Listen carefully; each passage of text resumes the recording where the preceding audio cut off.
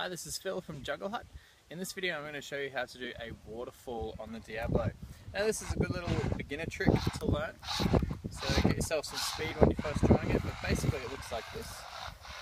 Where we loop over the stick under the Diablo and then we flick it out, around, back over the stick. So to do that, point your right hand to the middle of the other stick and then you kind of twist the handle all the way around so my handles are pointing out opposite directions.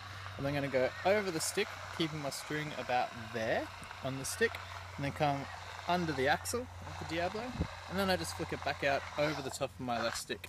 So pointing it there, I twist around, over the stick, under the Diablo, and then around with my left hand like that.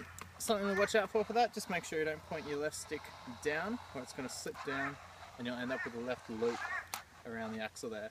So one more time, just over, under, and around.